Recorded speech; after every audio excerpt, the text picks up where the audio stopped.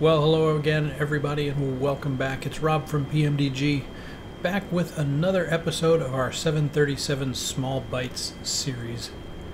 This episode, we're going to continue our discussion of customizing the displays in the flight deck of the 737. Specifically, we're going to be focused on the engine and status displays in this episode. The 737 NG series has been around for a while, and as most airplanes that are produced in large numbers, once you get a lot of customers involved, there tends to be a lot of little things that customers ask for in order to make the airplane fit their fleet picture better. Boeing has been very accommodating in providing those requests. And as such, PMDG has put a lot of effort into making sure that we have them in there as well, so that you can customize the flight deck of your 737 to match just about any airline configuration that you can find. So we're going to do a quick review here in the beginning. Let's jump into the flight deck. Alright, here we are.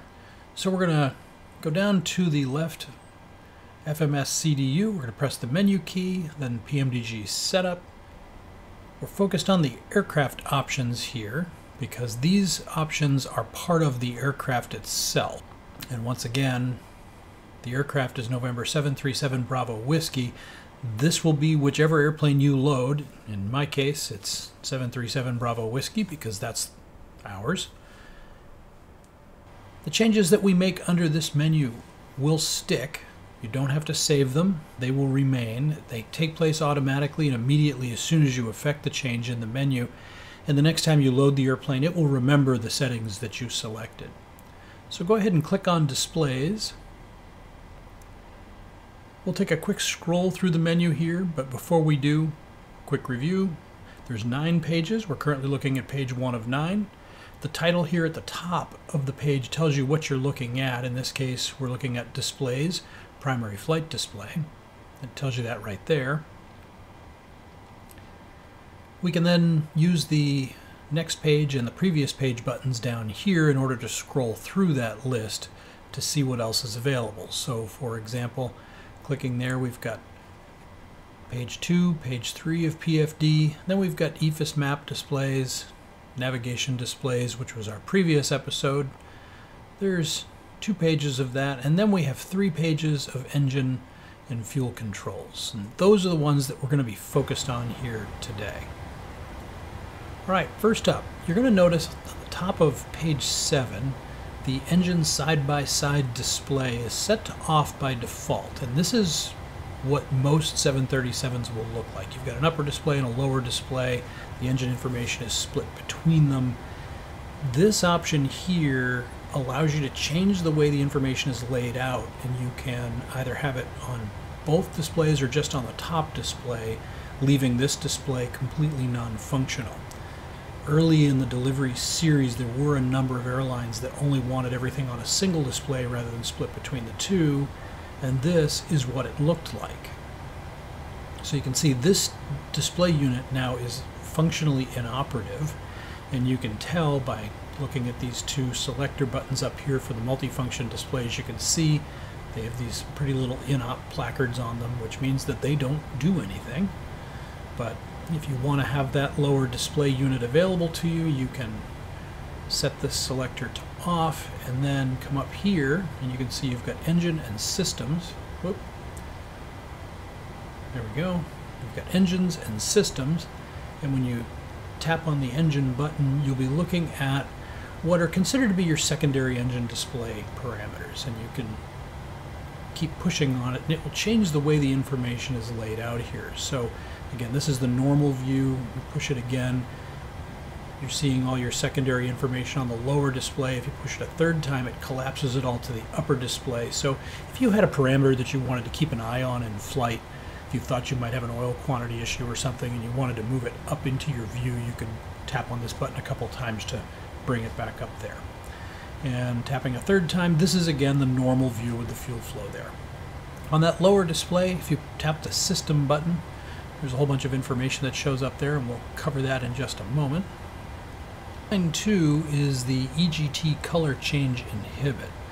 This is a selectable timer that will change the color of the EGT indicator if you have over-temped an engine for more than the allowed time period.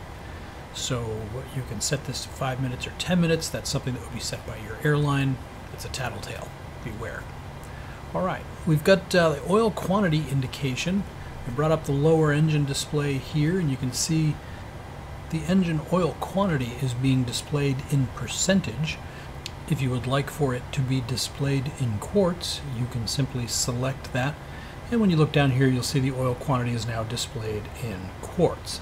Again, that is something that would be chosen by your airline, and you can select it to match whatever configuration you like here. Line 5 is low oil quantity inverse. If your oil quantity gets low, it will change the color of that quantity display. Line 6, high vibration alert. Vibration is always bad in aviation, especially in a turbine engine. And if you've got that set, you'll notice there's a vibration display here on the bottom of the secondary engine display, and the high vibration alert will just make that visible to you if there is unwanted engine vibration. Moving on to page 8 of 9, max continuous thrust bugs. If you spend a lot of time watching 737 videos on YouTube, you've probably noticed that at the top of the engine display, in some of the videos you've seen, there's a little yellow tick mark and some green text, and in some videos it's not present. Well, both of those are covered on this page, and both of those are airline selectable options. So here you can see at the top of the display, see that little yellow tick mark? That's your maximum continuous thrust bug. So if we turn that off here, you'll notice now it's gone. Again, it is a pilot awareness information mark that helps you to know if you have reached maximum continuous thrust for the engine, because obviously that's not something you want to go exceeding with any regularity. Again, we can just turn that right on and off, and you can just use that to match whatever airplane configuration you're interested in. Next, we're going to be looking at the show reference N1 number. If you look at the top of the N1 display, see that green text? That is the reference N1, N1 being the big fan in the front of the engine. And these numbers right here tell you what your thrust reference is. So that's the thrust number that you want to see set. Now you can change what gets displayed here. You can have it never be displayed, which is true for some original 737 next gens. You can have it display only when there's a D-rate used, in which case it declutters unless the crew has selected D-rated thrust. And here, let me just bring up a page here to show you that. Or was I? I could have been better prepared. Okay, so we're going to put in an assumed temperature here of 35 degrees, and you'll notice that now that we've put a temperature in there, the D-rated thrust is being displayed as a D-rated thrust at 35C, and it shows us the reference N1. I'll go ahead and clear that off again, and you can see once I remove the D-rate, it took the text away from the top of the N1 display. Or you can have it set to always, and it will always show you what the flight management system is computing as your reference N1.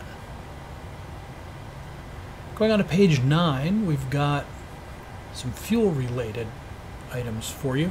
Some of these are kind of fun. They let you really get into some nitty-gritty customization. First item here on this page, the fuel low alert below.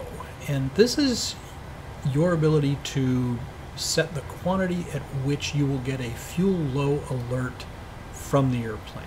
This is again an airline selectable option.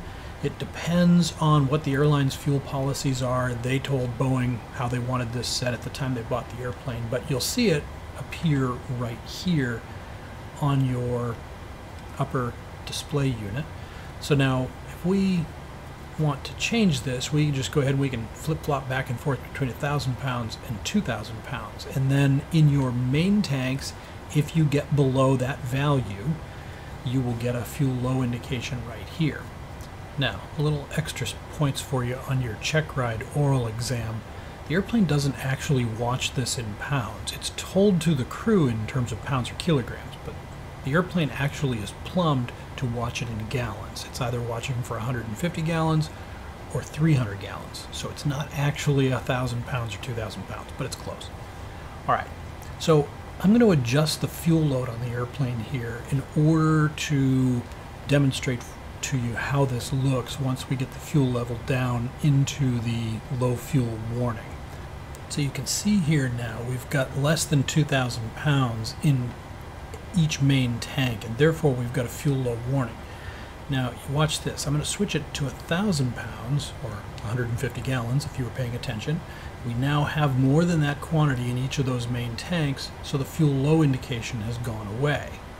I don't recommend flying the airplane until that comes on. Landing with the low fuel lights on just increases your stress level unnecessarily. Okay, I've returned the fuel level back to normal here because we're going to need it for this next one. The fuel total display, obviously you probably figured out where it is because we've been playing around with it, but you can change this. Hang on one second, I've lost my pointer. There we go. All right, so you can change this so that you have a fuel total or not. Early airplanes didn't always have the fuel total. It became more standard much later, but if you don't want the fuel total, you can instead get these round dials that show you the fuel quantity in each tank. And they were really designed to mirror the early analog gauges from the 737 Classic. Next down we have pounds or kilos. So you can choose which system you'd like to see your fuel weight displayed in, and you'll also notice on line 1 of this page we changed to 450 and 900 kilos instead of the 1,000, 2,000 pounds. I'm in the US, I'm going to change it back to pounds just because that's how my brain works. Alright, FCS indication, off or on. The fuel control system indication, off or on, is an indication of what's going on with the fuel control system during an engine start, and it will show it to you on the lower engine display. You'll see it on the N2 as you are going through the start. You'll see indications there to kind of enhance your understanding of what's taking place during the engine start. You can turn that on or off if you like. I like to have it on. I figure more information is always better. Next up, we've got the brake temperature indicator.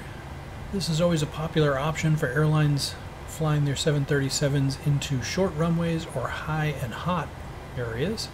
You can turn that on or off and it appears right here on your lower status display. It'll tell you what the temperature your brakes are after all of those landings.